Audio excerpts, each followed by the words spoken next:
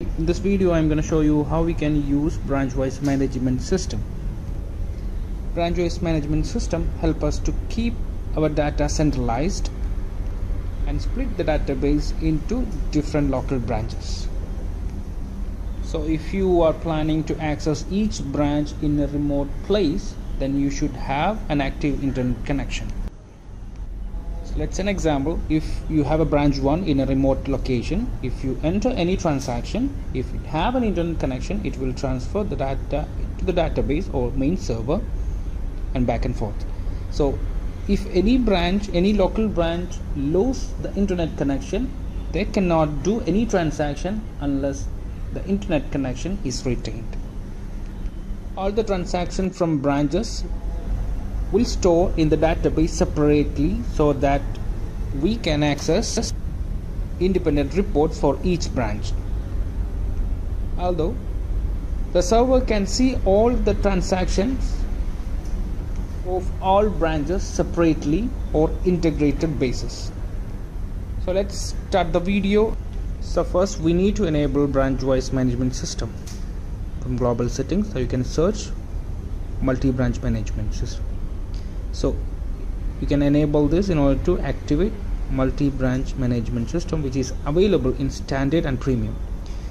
Associate settings like branch-wise locking, which help you to hide transactions from one local branch to another. Second one is filter branch in masters, which help you to maintain independent masters like product, party, supplier or ledgers. In other words, each branch have their own products and masters. Next one is branch-wise voucher series. As the name says, it help you to keep branch-wise vouchers.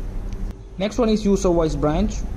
This helps to provide more security for the branch, which we can give user-wise branch access. So let's try out each. So first one, we need to create branch and depots as required. For example, we can input a branch name, branch 1. You can select it as local branch under main branch and can save it. Just like I just created 3 different branches and associated depots. You can see name here. You can select type under main branch.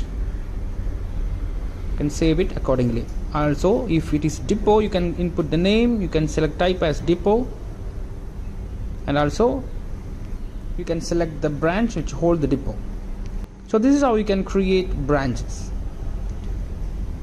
I just created 3 different branches, one main branch which hold all these, which means it will integrate all the report under this main branch. You can see all these local branches. So this is how you can create branches and depots. Next one is filter branch in master. Let's start with product. From the settings, I just enabled filter branch in master. So this is a normal product creation window. Here we can input product name, as for example product 1, and group, rate, sales rate.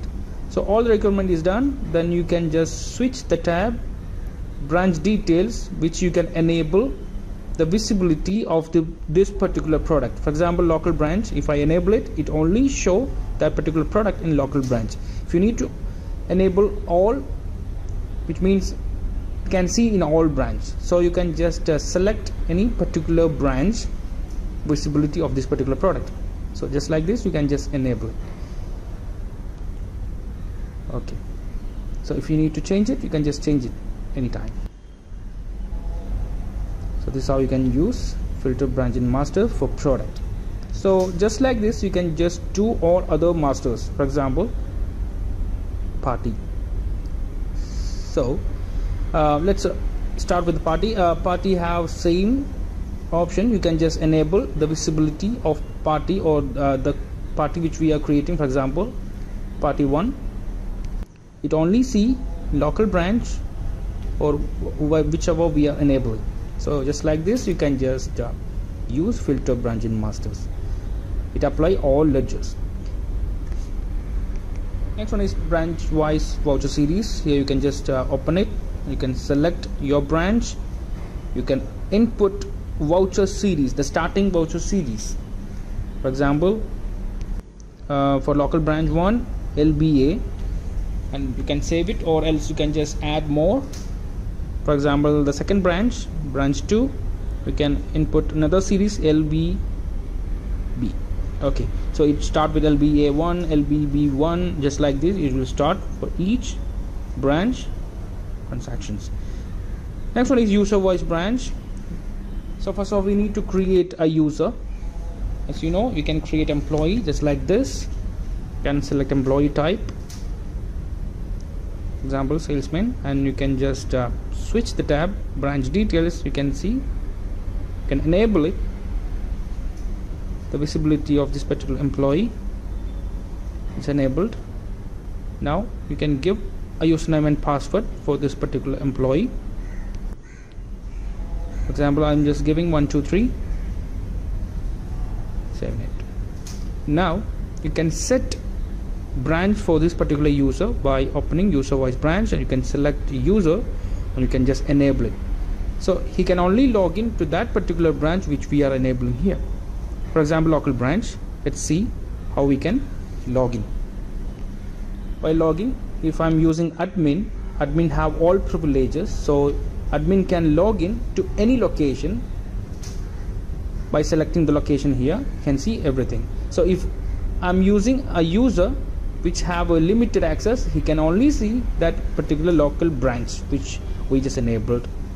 So just like this, he can log in, he can do the transaction, he can only see his transactions, his branch transactions, his branch reports, everything filtered based on his username. You can only see his local branch.